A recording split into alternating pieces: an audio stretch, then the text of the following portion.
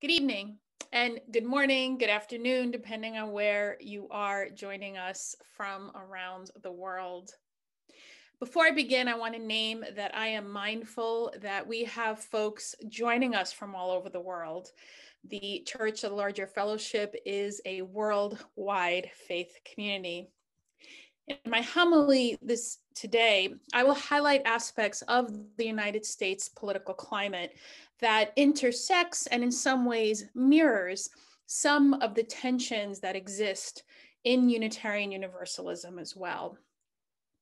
The fact is that US politics has always impacted events all over the globe for positive and negative. In 2008, Barack Obama gave a speech in New Hampshire after losing the primary to Hillary Clinton that I have gone back to over and over in my mind. One of the reasons I've thought about that speech in particular, is how it highlighted for me the potential of who we could be in the United States. Here is an excerpt. We know that the battle ahead will be long, but always remember that no matter what obstacles stand in our way, nothing can stand in the way of the power of millions of voices calling for change. We have been told we cannot do this by a chorus of cynics, and they will only grow louder and more dissident in the weeks and months to come. We've been asked to pause for a reality check. We've been warned against offering the people of this nation false hope. But in the unlikely story that is America, there has never been anything false about hope. This was the losing speech of Barack Obama, who of course went on to become the president of the United States. America, the United States, is an unlikely story. I've gone back over that line and applied it to Unitarian Universalism, the unlikely story that is Unitarian Universalism, a faith that aspires to be truly pluralist and one that dares to affirm the humanity of all and dares to center liberation, equity, and love, without centering our way as the only way. This is more revolutionary than people realize, and our faith is inextricably tied to the history of this nation. Before 1961, Unitarians and Universalists were two separate faiths, and in 1961, the two merged, just when the civil rights movement was about to take center stage in the United States. And the Unitarian Universalists have had a mixed history with our response. Yes, Viola Liuzzo and the Reverend James Reeb died as a result of answering the call to support the March in Selma. And what many don't know, or maybe have never learned, is that how many congregations in the North were in fact upset and unsupportive of their ministers wanting to answer the call of the Reverend Dr. King and the coalition of the Southern civil rights leaders.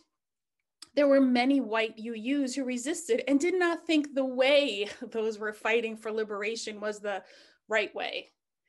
Keep in mind that Reverend Dr. Martin Luther King's letter from a Birmingham jail was written for white liberals, those who felt the need to try and manage how and when progress for descendants of enslaved Africans would happen. Unitarian Universalists continue to grapple with how to truly center liberation and to do so unapologetically. When UU faith leaders center liberation and speak openly about dismantling white supremacy and centering the voices of those with target identities, we are sometimes met with the idea that we need to be centrist or moderate. I am very clear that I refuse to be halfway to a Nazi or white nationalists or those that would deny the humanity of Black people, Indigenous people, immigrant, trans people, women, and those who do not hold institutional power. I am not halfway to that. The tensions and racial violence that have existed and plagued this country since 1492 continue to this day, in large part because of the resistance of mostly white people to be clear and truthful about the past and the desire to create an alternate reality where a meritocracy is real and where there is such a thing as bootstraps that someone is supposed to pull themselves up by.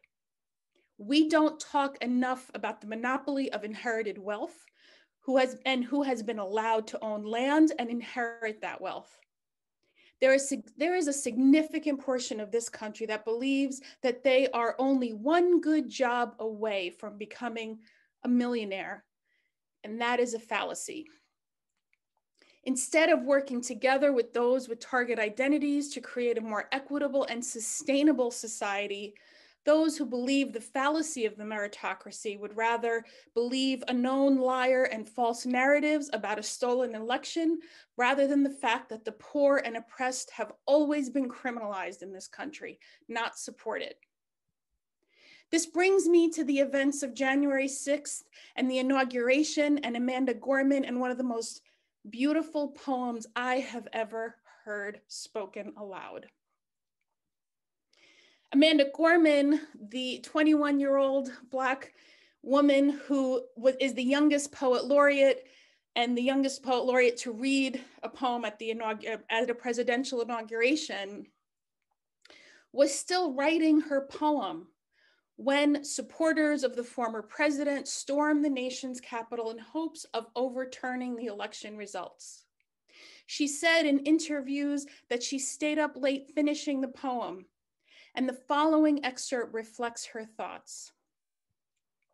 Quote, "Scripture tells us to envision that everyone shall sit under their own vine and fig tree, and no one shall make them afraid.